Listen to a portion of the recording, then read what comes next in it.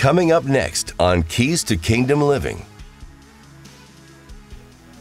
Now the devil is starting to get your ears' attention, and he will start telling you reasons why you can't afford to obey God.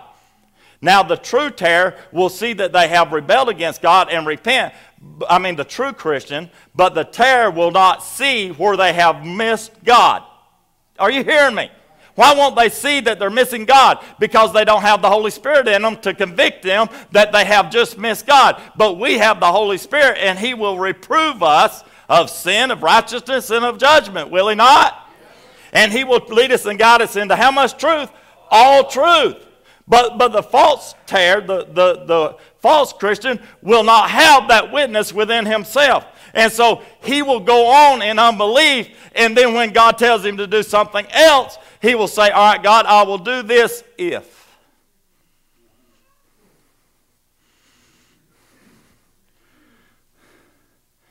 Now, Paul tells us in Romans 1, the just shall also live by faith.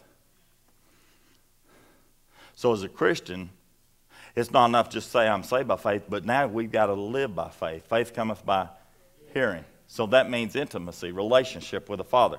When we make this kind of decision to put off whether we're going to trust God or not, or whether we're going to obey God or not, it opens up the door of Satan, for Satan to come and enter into your mind and then begin to pull you away, watch this, with vile passions.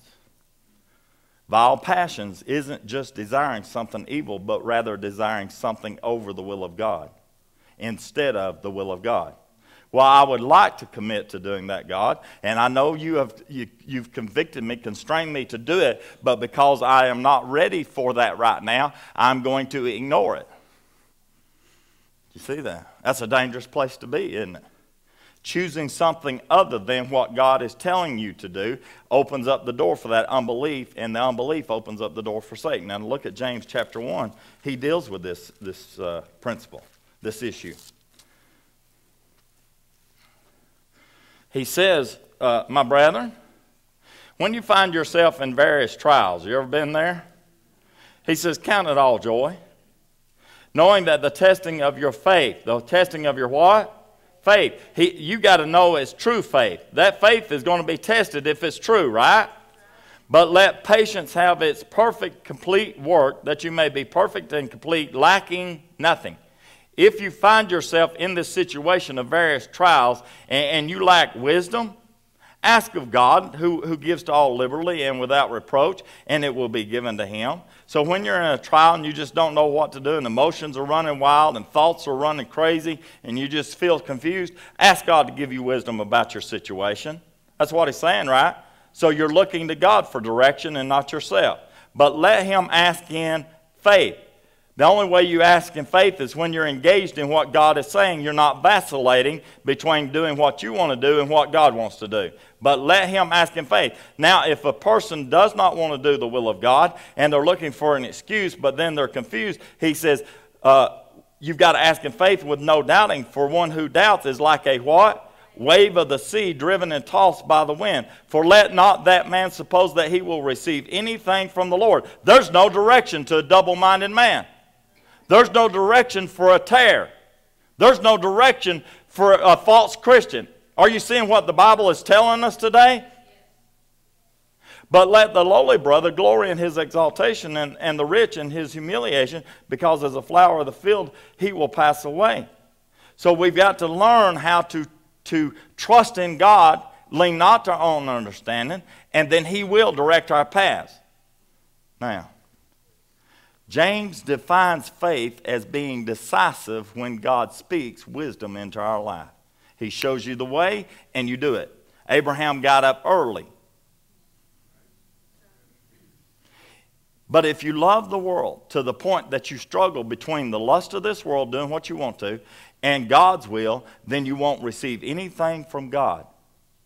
You ever been there? Don't raise your hand. You know you don't want to. You know it's a commitment. You know it's a sacrifice, but you also know God has told you to do it. So instead of doing it, you don't do it, and then you ask God for wisdom on how to do what you're not going to do. Now that may sound confusing, but it makes sense to us, don't it? Because we're playing games, mind games with God, thinking we're trying to pull one over on him. But he says all you're doing is deceiving yourself and open up the door for the enemy to come and lead you astray. He that knows to do good and does it not, to him it is what? Sin. So we must not love the world. We must commit to God and do what he is telling us to do, or we open up the door to double-mindedness and we won't receive any wisdom from God. This is why we're seeing a lot of confusion in the body of Christ among leaders. We're seeing a lot of confusion in America among political leaders. They're not seeking God, they're not humbling themselves, and they're not wanting to do what God said. And when you don't do what God says, then it allows confusion to come in, and there will be no clear direction, and you will inevitably do the wrong thing trying to fix the thing that you got wrong. God help us. And so the Lord is showing us we've got to trust in God. We've got to activate our faith and do what he's telling us, or we open up the door for the enemy to come in. Now,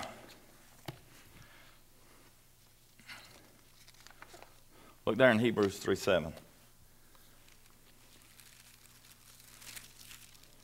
I don't want to get so deep into this that you miss the point of it, so let's move on. Look there in Hebrews 3:7. Did God deliver his people out of the land of bondage in Egypt? He was faithful, wasn't he? Did he give them water and food? He provided their every need, did he not? Their sandals did not wear out for 40 years. Their clothes did not wear out.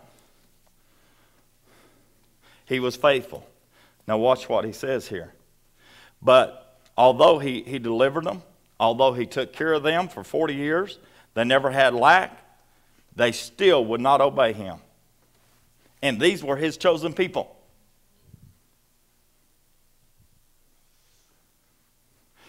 Whenever you operate by unbelief, you say, I believe in Christ. I'm a Jew. This is back whenever they were brought out. I believe in Yahweh, Elohim. But you're not willing to hear and obey him, then there's something wrong, isn't there? Yes. Well, as a Christian, or quote Christian, when we say, I believe in Christ, but we don't want to hear him, and we don't want to be committed to him, be accountable to him, then there's something going wrong there. We're missing it, are we not? Well, this is the problem that the Jews had in the wilderness. Look there in verse 7. Whenever the Holy Spirit dealt with them, here's how they responded. Today, if you will hear his voice and do not what? Harden your hearts as in the rebellion. See, that's what the Jews did when God spoke to them. They would harden their heart and not do it. See, that's what a tear does. When God really speaks to the heart, tells them to do something, they harden their heart and they won't do it. But yet they'll say they believe in Christ. Can I get a witness in this house? I said Wednesday night that politicians say they believe in Christ, but they vote to have abortion funded by government money that you work hard to pay into. They say they're Christians and they believe in homosexual marriages and they condone that and say that marriage is not necessarily between a man and a woman. It is a narrow mindset. It should be opened up to all types of gender benders. And you see now how we've gotten astray because people say, I believe in Christ, but they're not following the commands of Christ and they're leading an entire generation astray. And when God would command them to straighten up and repent, they harden their heart again. And they harden their heart again. And again, God says, repent, repent. And they keep hardening their heart. And guess what? We're out here in La La Land. We're so far away from the truth as a nation. It's like, my God, is anybody ever going to know what day it is? Look at the signs of the time. And we'll defend them. Yeah, they went to Mass. I saw him in a synagogue the other day. He went to church. Yeah, guess what? Whenever the sons of God went to present themselves to God, Satan was among them. He went to church too. But they hardened their hearts. Every time God spoke to them, they hardened their hearts because they were in rebellion. Now let me ask you this question. Did they have the power to go into the promised land? Every one of them died in the wilderness, not receiving the promises. So this is what happens at the time of the harvest, the Lord said. The tares will be known because they will not have the power to enter into the promises of the covenant of God. And then you will know the difference between a true Christian and a false Christian. How long, Elijah says, shall we halt between two opinions? If the Lord is God, then trust Him. But if Baal is God, then trust Him. Don't let's vacillate between Baal and God, God and Baal. Which one? Make a decision. Can I get a witness in this place?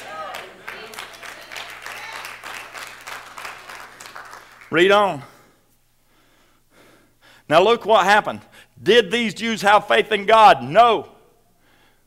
What does it say? In the rebellion, in the day of the trial, in the wilderness, verse 9, where your fathers tested me and tried me. So they would not obey Him, right? And when you don't obey God, you will always say, God, if you will do this, I will do that. Can I get a witness in this house? And so God would do what they demanded. Give me water. He gave them water, right? Give us bread or we're going back. God give them bread. Did that change their heart? No, because the next time God spoke to them, they'd harden their heart again. And God says, my goodness is with you, people. Are you so blind by your arrogance and your sin and your hard-heartedness and rebellion against me that you can't even see my goodness? In spite of the fact that you have murdered millions of babies for the sake of convenience, and you have condoned homosexual marriages in certain states, and you've done this and you've done that, and you've ratified things that got the Word of God out of the society. Though you have done this, have you not noticed I have sustained you? I have kept you as a nation. I have lifted you up on wings, and I have bore you up. Though you have bring reproach against my name, though you have ridiculed me, though you have defiled my name, I have still been faithful to you. But your hardness has caused you to be blind to my goodness, which leads to repentance. And the children of Israel now, I'm not just preaching. The children of Israel were blind for 40 years to the goodness of God and never repented once. Well, they may have repented, but they repented of their repenting and got back to their sinning.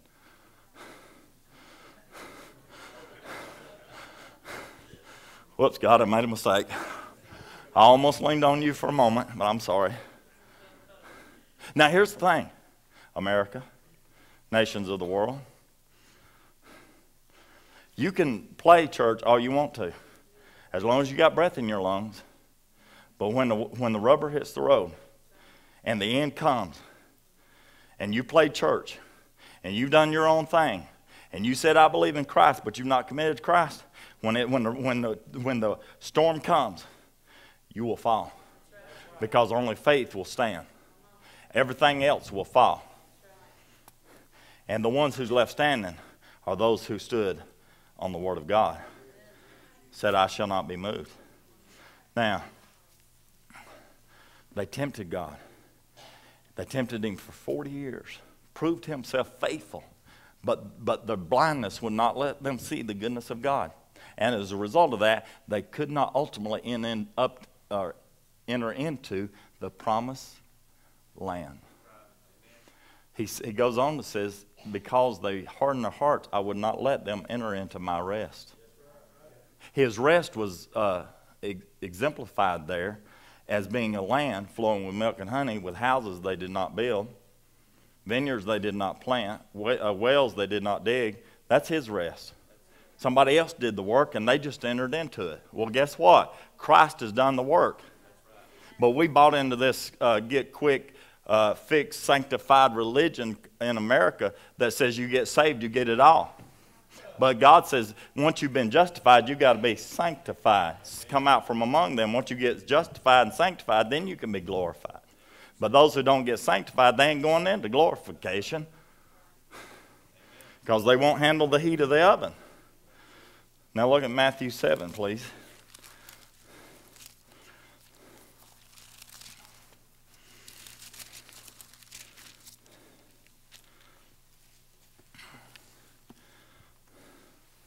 So they chose, as Jews, they chose to walk in unbelief. They delayed obeying God and chose instead to do their own will and follow after their own vile passion. Therefore, God says, I swear my wrath, I will not let you enter into my rest. Now, Matthew 7:21. Not everyone, this is Jesus, right? Not everyone who says to me, Lord, Lord, shall enter into the kingdom of heaven. That's sobering. But he who what? That doesn't say he who believes in me. It says he who does the will of my Father in heaven. And many, not a few, many will say to me in that day, Lord, Lord, have we not prophesied? There's the gifts. Cast out demons in your name. There's the power. And done many wonders in your name. And then I will declare to them, I never. What part of never don't people understand? I never knew you because you never committed to me. Through obedience, through trust. Right? Depart from me, you who practice lawlessness. So all their prophesying, all of their casting out devils, all of their doing good in Jesus' name was in vain. Because it had a form, but it wasn't God's will. Now, there's a form of Christianity that has arisen in America, especially in this decade, these last few decades, that is founded on unbelief. But it has no power because it doesn't operate on the basis of faith. Therefore, those who practice this type of religious lip service, is what Jesus called it, refuse to keep Christ's sayings and will ultimately tempt God with their lawlessness and will also have contempt for Christ. When you force these false Christians, these false prophets, they will come after you. When you expose them, not by ripping their robe off and exposing their nakedness, but by you walking in truth and walking in the fruit of the Spirit, when you expose them, they will hate you without a cause. And this has got to happen. Jesus says they will kill you thinking they're doing God's service. They will run you out of the temple and they will persecute you, is what he said in Matthew 24, right? Now,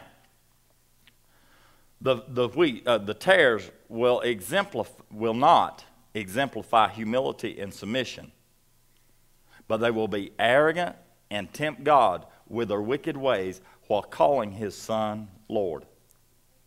Unbelief will always demand that God proves his heart before the disciple can step out in faith.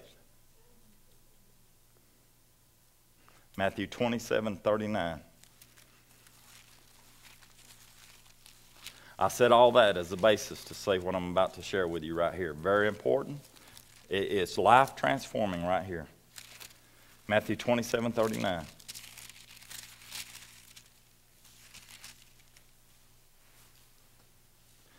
Jesus is being hung between two thieves on crosses. So they're there. People are coming up to Jesus and they're ridiculing him. They're mocking him. And then look there in verse 39. And those who passed by blasphemed him, wagging their heads, saying, You who destroyed the temple and built it in 3 days, save yourself. If you are the Son of God, come down from the cross. Likewise, the chief priest, say that with me, the chief priest, also mocking the scribes and elders, said, He saved others, himself he cannot save. If he is the king of Israel, look at it, they're tempting him. If you are the king of Israel, let him now come down from the cross and we will what? We will believe him. He trusted in God. Now they're just driving the nails on in. Let him deliver him now if he will have him. For he said, I am the Son of God. That is the main reason they nailed him to that cross. Because he made a confession of being a son. But here's the kicker.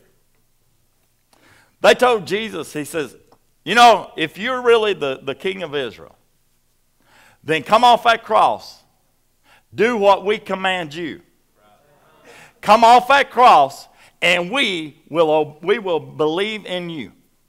Now, it seems like a pretty good offer. Jesus came to save those who were lost, and these guys were definitely lost. So why didn't he just come off that cross to save those few scribes, Pharisees, and religious rulers? Why didn't he? Huh? He would have been obeying them, man, and not God. Now, had they come off the cross to say, and people will do this, that when they're in rebellion, this is just us now, it's just us. When they're in rebellion, they'll make the people in authority, like the pastor or the boss or the parents, say, well, if you'll do this, then I'll do that. But if you won't do it, then I'm out of here. I'm history. So see this temptation? They didn't want to do God's will, which was believe in him as the Christ, the Son of the living God, although he has fulfilled no telling how many prophecies at this point in his lifetime. They still neglected the Word of God, the law of the prophets, the law and the prophets. They negated all that. And here they are tempting Jesus. And they say, if you're the king of Israel, come off of that and we will believe you. Now, everything looks fine at the onset, don't it? At face value. But if you think this through, if he'd have come off that cross, none of us would have been saved. So that was a trick of the enemy to use those pawns to get to Jesus, to tempt him to come off that cross and show who he was in the flesh. So Jesus says, no, Father, forgive them, for they know not what they do. They're blinded by unbelief. Now, wait a minute, Jesus, you didn't give them a snowball's chance. You should have done something. You should have acknowledged them or something. No. You got to read the rest of the story. Turn with me to Acts chapter 1.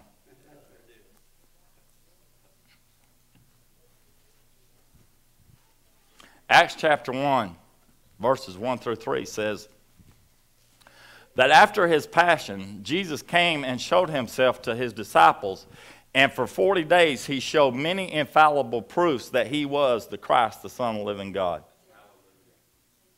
And the disciples knew that he was the Christ and did not doubt him anymore after that. Then go down to Acts chapter 2, where Peter is preaching.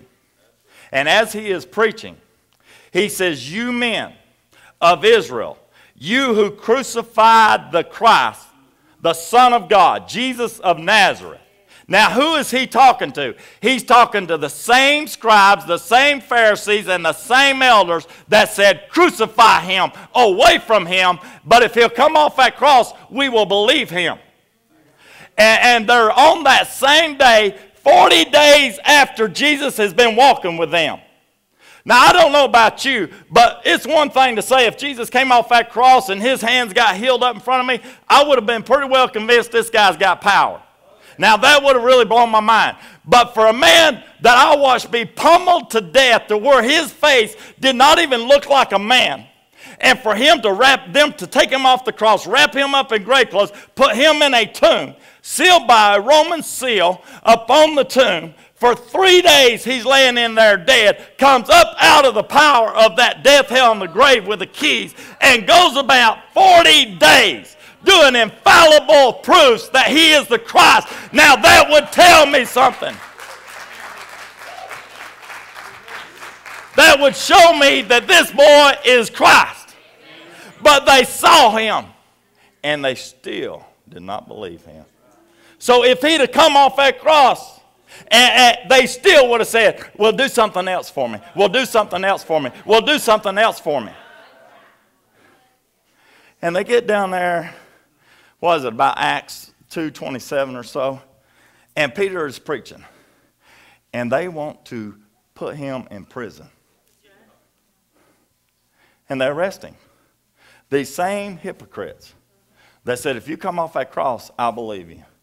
Not only have they refuted the cross, denied the burial and the resurrection, and the 40 days of infallible proofs, now they're denying that the power of resurrection is in Peter. Do not waste your time with religious people. They will destroy your ministry, they'll destroy your walk, and they'll spit on you when you submit to them. Every time. Preach it, sister. She's been there, done that, got the t-shirt. So we've got to make a decision today. Now, we've got to beware of this demon from hell that has the two first names, political correctness.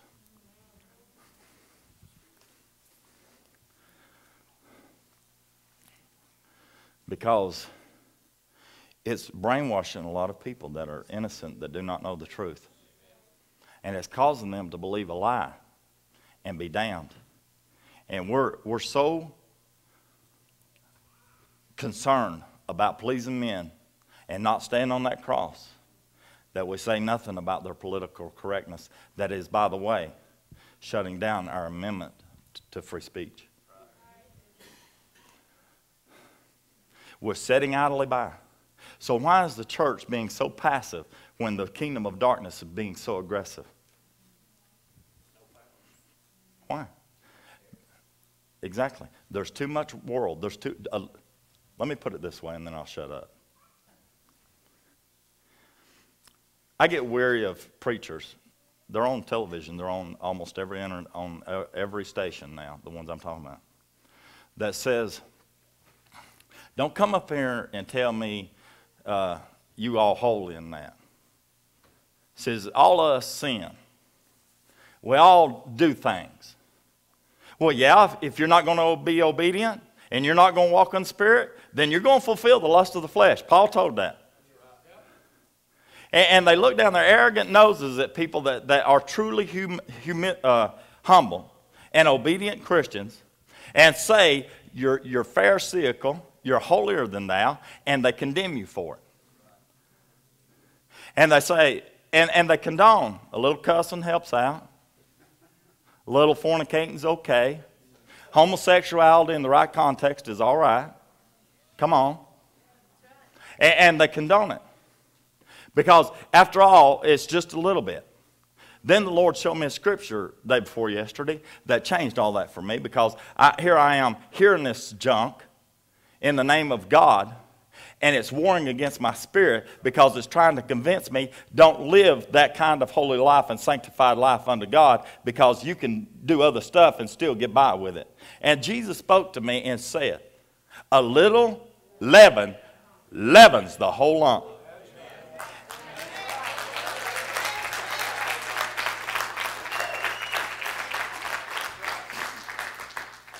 I'm almost done.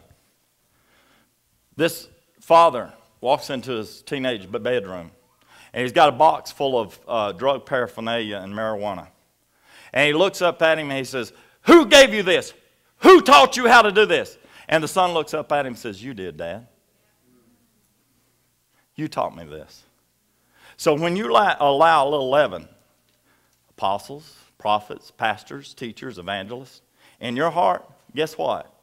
The children are going to eat it up, and it's going to spread like wildfire.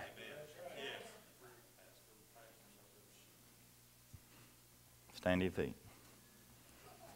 For 2,000 years, people have wrestled with who He is. Embark on a journey with Pastor Asa Dockery in his new book, The Greatest Revelation. To find out more about the true identity of Jesus, order online now at whcnorth.org. When you sow into this ministry with a gift of $50 or more, Pastor Asa wants to give you his latest audio series entitled Discipleship 101, Making Disciples of All Nations, and as a bonus, his latest book, The Greatest Revelation. Can't seem to find time to get into God's Word? Need an encouraging word at the right moment? Pastor Asa's daily devotions are available on our website at whcnorth.org. Use the Devotions tab and simply add your email address in the box provided, or download the app for your smartphone. We pray that you've been impacted by today's message. If you need more information or would like to contact us, visit us on our website at whcnorth.org or contact us by phone at 706-374-6175. To write us, our address is P.O. Box 968, Morganton, Georgia, 30560.